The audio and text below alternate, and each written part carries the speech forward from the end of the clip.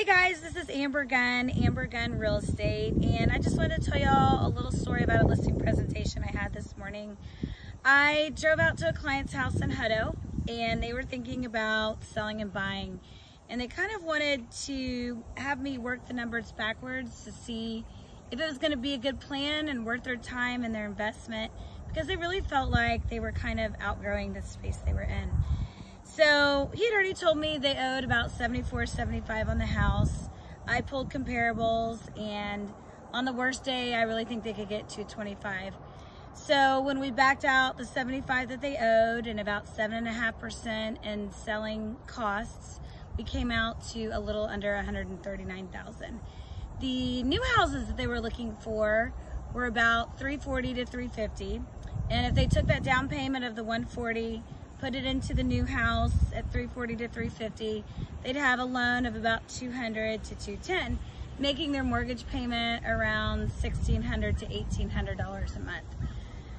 So in my mind, I'm like, I gotta ask the one question: what are y'all paying right now for your mortgage? They said $875, and I said, oh, you're gonna more than double it just to get into this house that's kind of more this shiny object. It's got more sparkles and glitter and is bigger and all that good stuff, when they could stay in the same house and pay $875 and pay it off in 7 years.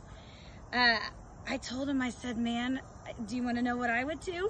I said, I would keep the house.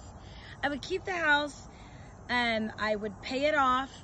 They talked about doubling their payments, since clearly they can afford to double their payments. But I asked them, I said, well, where are you in the baby steps with Dave Ramsey? And they said, well, we were following it really carefully, and now we've been a little bit lax. We've got $11,000 to $12,000 we need to pay off on the car, and that's our only debt. And I said, okay, here's the plan. Pay off the car, get that debt, be debt-free, and have it gone off your books. Then work on paying off your house, which you could probably do in about 5 years. Then it's paid off. You rent it, you've got mailbox money coming in, and then you decide what house you want to buy. By that time, the kids will almost be graduated out of high school, and you guys can start planning your empty nester life. And I guess I just wanted to kind of tell this story that sometimes it's not all about right now and what looks more appealing to impress your neighbors, your friends, or even yourself. But I think they really appreciated that financial wisdom and doing what's going to be best for their family long term. And they said, you know, all we know is that you are our person. If we sell, if we know anybody that needs to buy or sell, we're going to have them call Amber Gunn.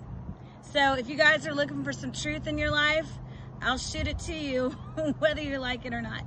Thanks so much.